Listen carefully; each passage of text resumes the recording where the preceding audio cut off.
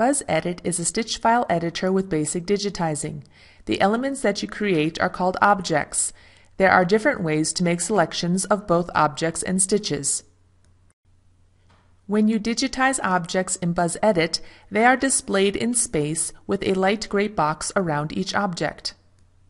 The easiest way to select an object is to use the Object Selection tool. Click inside the object box to select it, and now you can change its properties or move it to another location in space. The tools on the left, such as rotate and flip, work with both objects and stitches.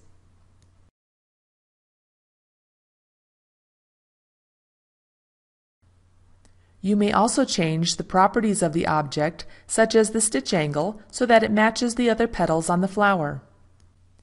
Relocating objects in time with the Object tool retains the original object properties.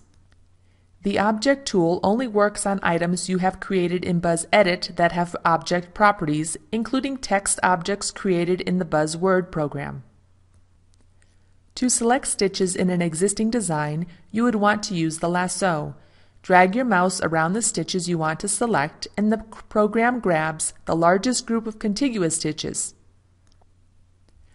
You may now manipulate these selections using the tools on the left.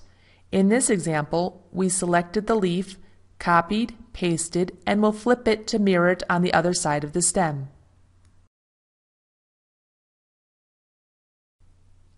If you select stitches from an object using the lasso and try to manipulate them, you will get a warning message.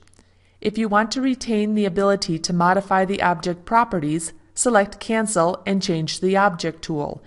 If you want to change the object to just stitches, like the leaf and stem, choose OK. To quickly toggle between Stitch and Object mode, click on the Object button in the top left corner.